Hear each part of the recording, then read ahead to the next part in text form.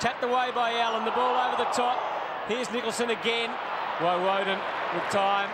And gets Rigoni off half-back. Demons through the middle of the ground is where they should go and do.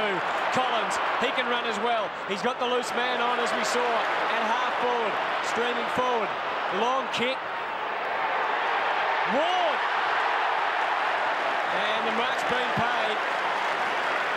Neitz has taken it. It's good running from Ward.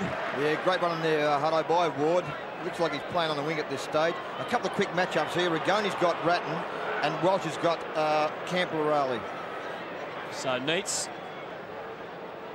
very tight angle. You'd expect him perhaps to run around, or maybe just come in. And a little reverse kick. Can he get the Demons first? No, he goes with the Chris Grant left foot and gets the same result. It's a goal.